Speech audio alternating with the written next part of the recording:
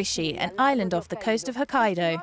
It's a favoured place for those who love biking and trekking, looking for a piece of Japan that goes off the beaten track.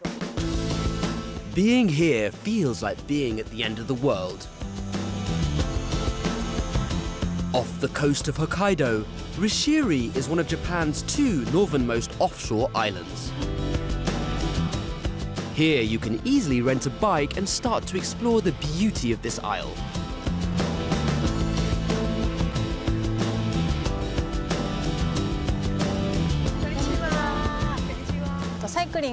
It's possible to ride a bike, enjoying the lovely breeze. The island is 55 kilometers long and you can do a complete tour in one day. On your route, you can stop to enjoy different activities like fishing for sea urchins. The sea urchins of Rishiri are very famous, so there are many tourists coming for them.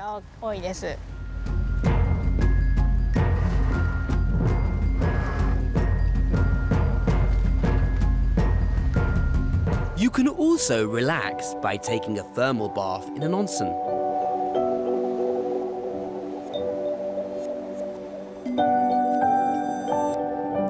We move to Ribun Island, which is mostly wild.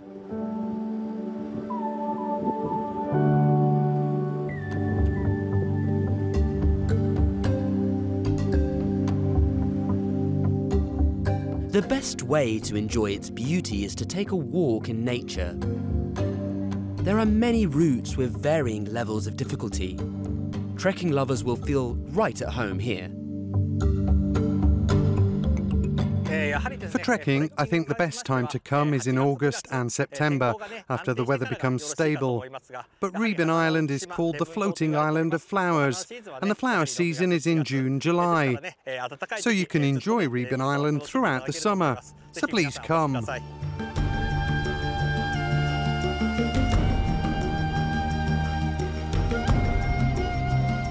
Biking, trekking, nature, relaxing. Rishiri and Ribun offer a uniquely different version of Japan, away from clichés that's truly worth experiencing.